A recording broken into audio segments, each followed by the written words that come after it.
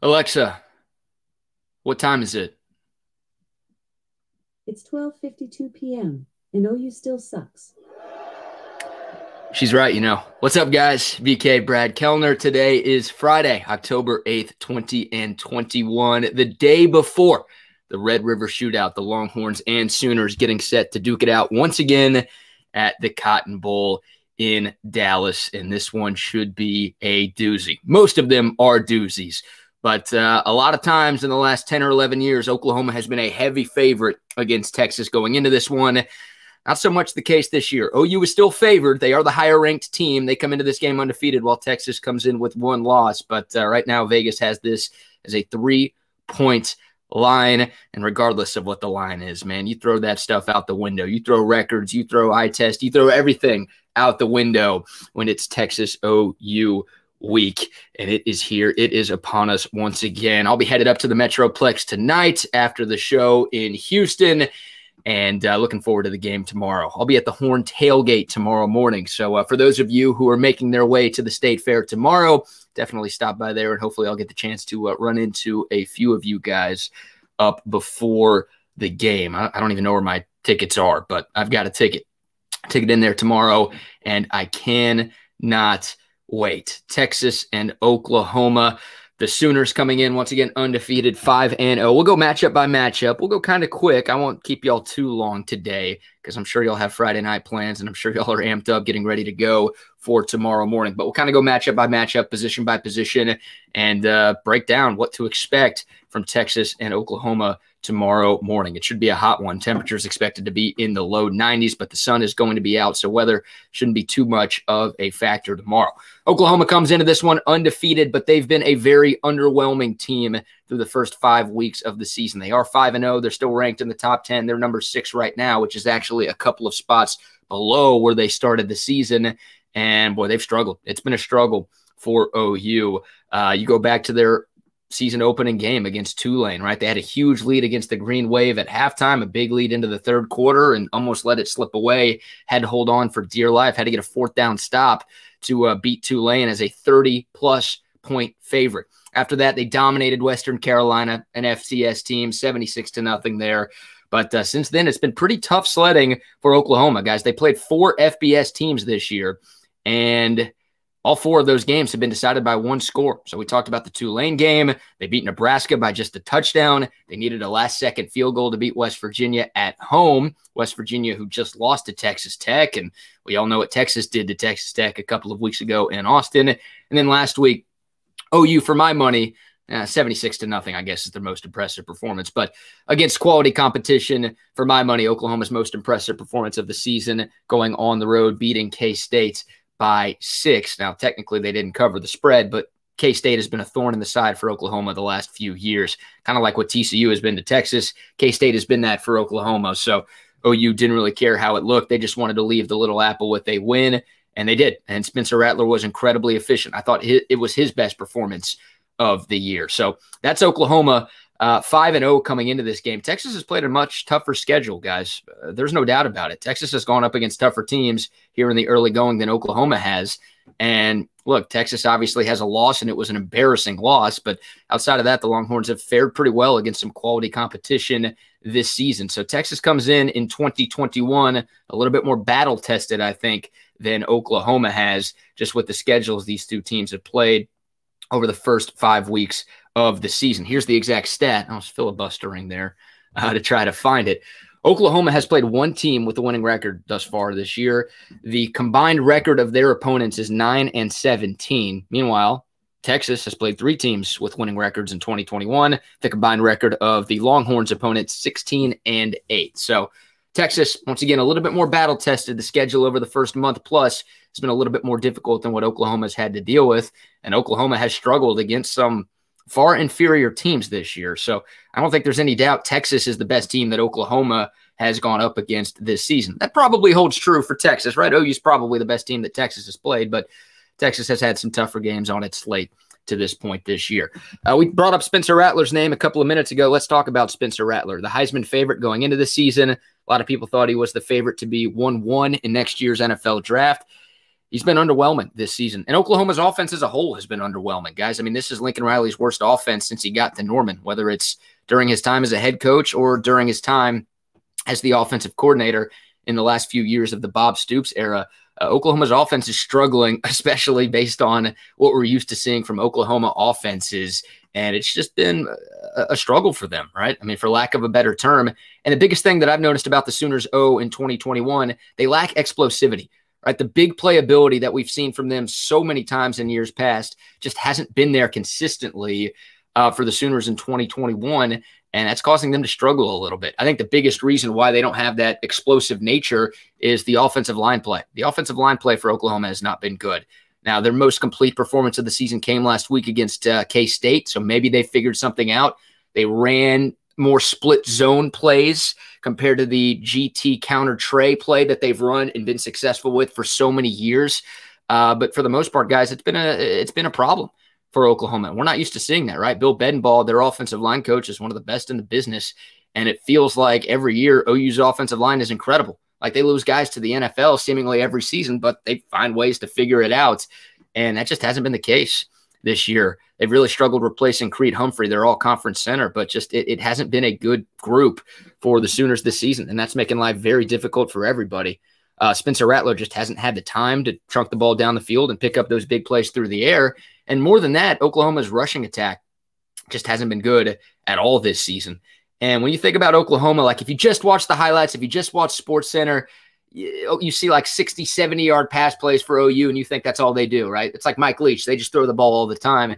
It's not the case. Like Lincoln Riley's offense is based on the run, and if the run's not there, it's going to make life tough for whoever's playing quarterback, and that's been the issue for the Sooners this year. In the game against West Virginia a couple of weeks ago, 28 carries for 57 yards for the Sooners, 2 yards a clip against a decent West Virginia defense. Like they couldn't get anything going on the ground in that game, and that's been a problem for Oklahoma all year long, and I think that's led to some of the inconsistency that we've seen from Spencer Rattler. Spencer Rattler's been not great, but the reports of his demise, I think, are slightly exaggerated. I mean, he's still completing 76% of his passes, which is, I think, second in the country. He's still being pretty efficient, but his guys aren't getting open down the field. The deep playability isn't there. And he just doesn't look as good or as comfortable as he looked in the last 7 games of last season when he was one of the best quarterbacks, if not the best quarterback in all of college football. That's why the projections going into this year were as high and strong as they were, because Rattler closed out the year on such a high note. People figured it would translate to 2021, and it just hasn't been the case. But he's still good, guys. In my mind, he's the better quarterback in this game. I know Casey Thompson's been pretty good since taking over a few weeks ago. But I still think Spencer Rattler is the better quarterback in this game going in. So there's a little bit about Oklahoma's offense. No explosive plays. The run game, their depth in the running back room is not where it has been in the past as well. And I think that's creating some issues. They've got a couple of guys who should be really good. Kennedy Brooks, we've seen him in the past. He's solid. Eric Gray, the transfer from Tennessee, had a great career in Knoxville.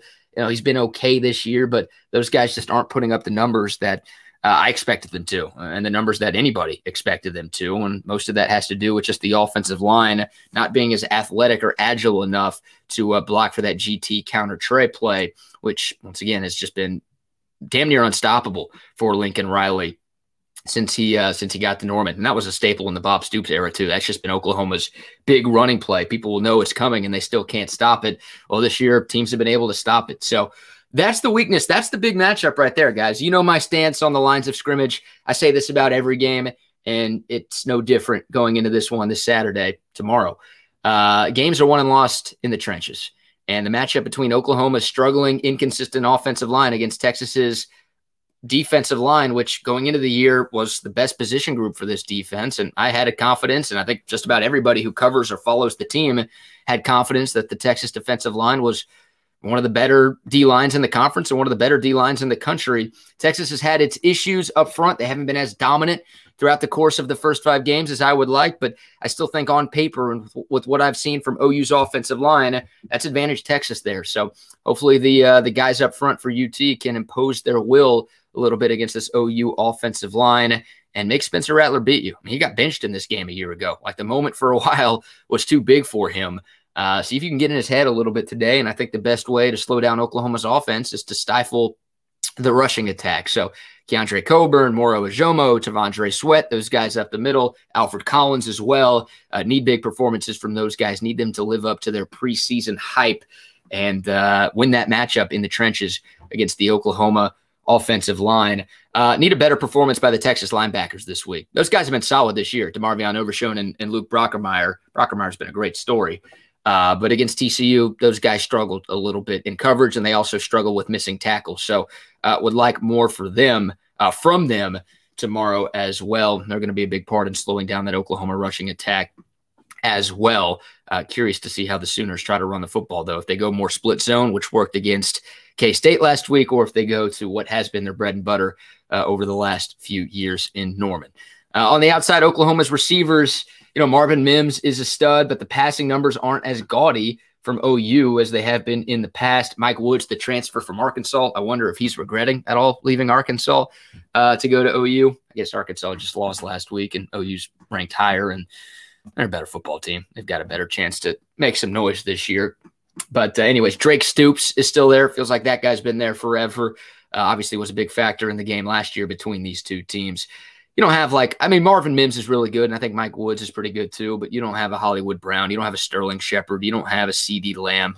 There's no bona fide, obvious first-round talent on the outside for Oklahoma. So hopefully the Texas secondary can play pretty well. Josh Thompson is back after missing the TCU game with a concussion. I thought Darian Dunn did great in his stead. Darian Dunn should play more.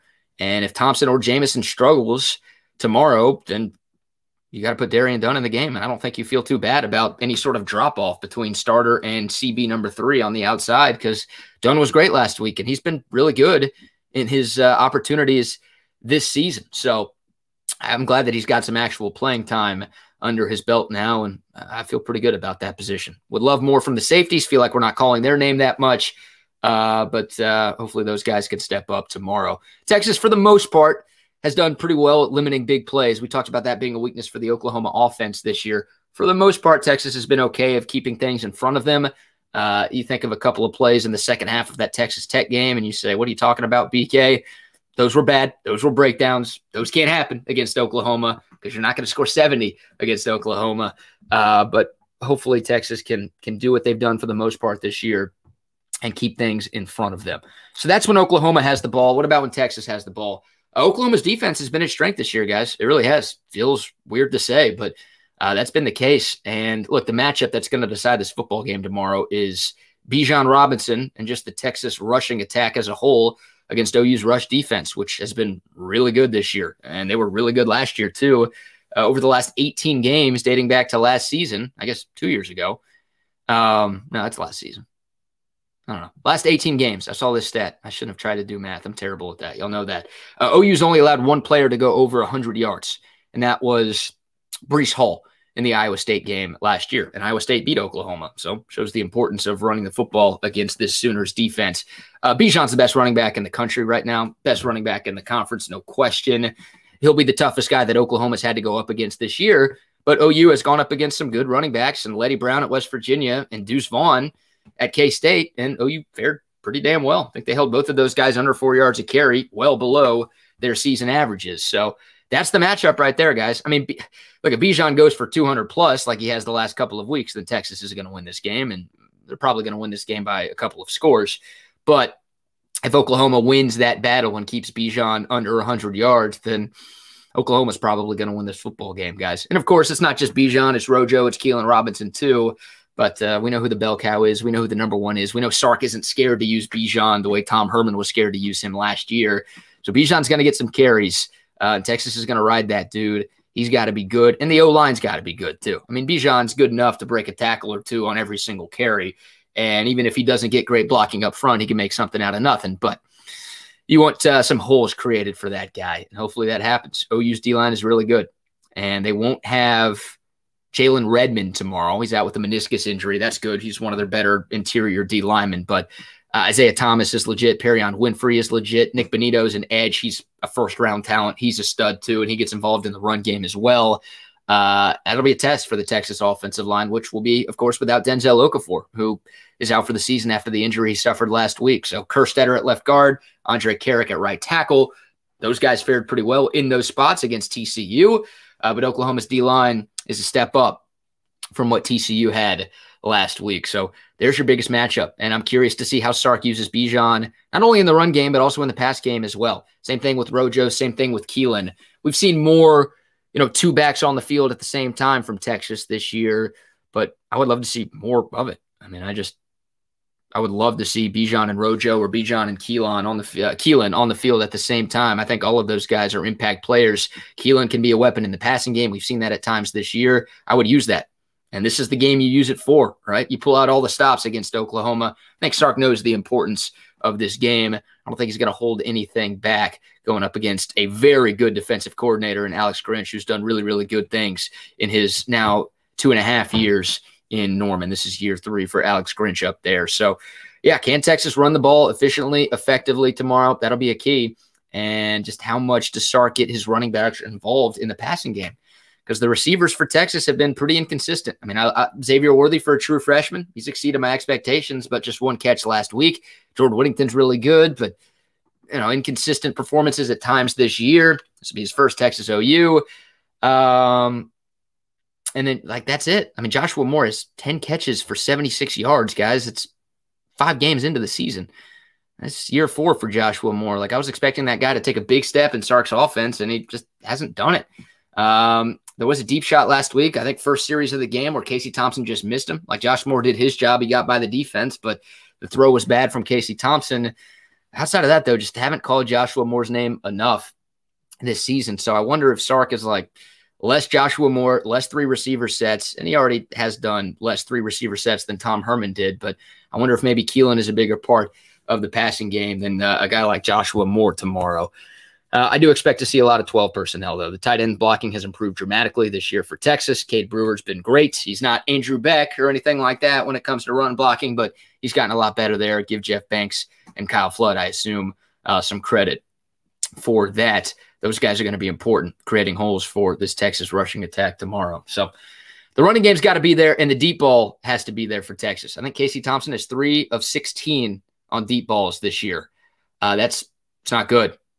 It's not good. It's not going to cut it against Oklahoma. And Oklahoma's weakness is their secondary, right? Their rush defense is great. Number 1 in the Big 12 right now. I gave some of the numbers earlier.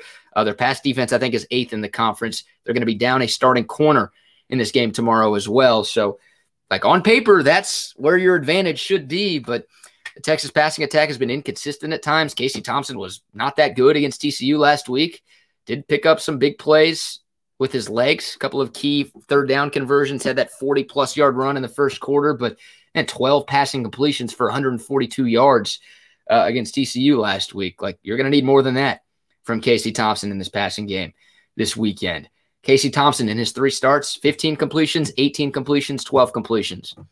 I don't think any of those are going to be enough against Oklahoma. Obviously, you want to be able to run the ball as effectively as you have in the last couple of weeks, but you can't bank on that. Against a much better defense than what you've gone up against the last few weeks. So that'll be a test, and that falls on the O-line too, giving Casey Thompson some time to make some plays. We talk about this game being won and lost in the trenches. That's been the case the last couple of years. Sam Ehlinger was sacked 6 times last season and 9 times the year before, 15 sacks in the previous 2 meetings between these two. Needless to say, that can't happen. If Texas wants to win this football game tomorrow, Casey Thompson has to get time to throw the football. The O-line has to hold its own because OU secondary is weakness. They're vulnerable. And if you give Casey time to throw the football, he's going to find some openings. I mean, OU playing zone defense right now is a disaster. It's like a free space on your bingo card. If OU's in zone, they've just been that bad and that inconsistent on the back end this year. So pick up your twist and your stunts, Texas offensive line, because that's been what Alex Grinch has done a bunch against Texas the last couple of years, and Herb Hand had no answer. Hopefully Kyle Flood does. The O-line's been good, better this year. I'm hesitant to say good. They were awful in Fayetteville. They've improved since then. Can they be good against Oklahoma's defense, which they've got the best front Texas has seen since Arkansas? And I would argue they've got a better defensive front than Arkansas does. So Trying to think what else, guys. Any other key matchups right there? Protect the football. The turnover battle's huge. Texas won at 3-1 last week against TCU. That was the difference in the football game. Create some turnovers. Make life miserable for Spencer Rattler if you can, and don't turn the ball over yourself. I would love for this to be Casey Thompson's first start without an interception. He's got one in each of the previous 3 games. That would be nice. Protect the ball. But trying to think if I'm missing anything, guys. I think that might be it. I'll be up there tomorrow. Come say hi. I'll be at the Horn Tailgate for a little bit. And check out the 1-0 podcast that I did with Joe Cook for more insight and preview of Texas and Oklahoma. And that's it. Like this video if you haven't yet. Subscribe to this channel if you haven't yet. I feel like I'm forgetting something. I'm sure I am. This is going to be a close game. Every regular season matchup between these two teams going back to 2014 has been decided by 1 score. I don't think tomorrow is any different, guys. So buckle up. Should be another doozy with College Game Day in attendance at the State Fair of Texas tomorrow. It'll be nice to have a full crowd, a full house at the Cotton Bowl. Last year was weird, but it's the best scene in college sports. And I'm excited and lucky to be a part of it tomorrow. So subscribe, like, shout out to Last Stand Hats, today's video sponsor. Use code BK10 at checkout for 10% off your purchase of any Last Stand hat. That's it for today's video. We'll be back next week to recap Texas and Oklahoma and also start to preview Texas and Oklahoma State. The Pokes undefeated, and they have a bye this week. They could be a top 10 team when they come to Austin next Saturday. One more time. Hey, Alexa, what time is it? It's 1:13 p.m. and OU still sucks. Yeah, you got that right. Thank you all for watching. Until next time, y'all stay safe, y'all stay healthy, and hook 'em. And oh yeah, OU still sucks.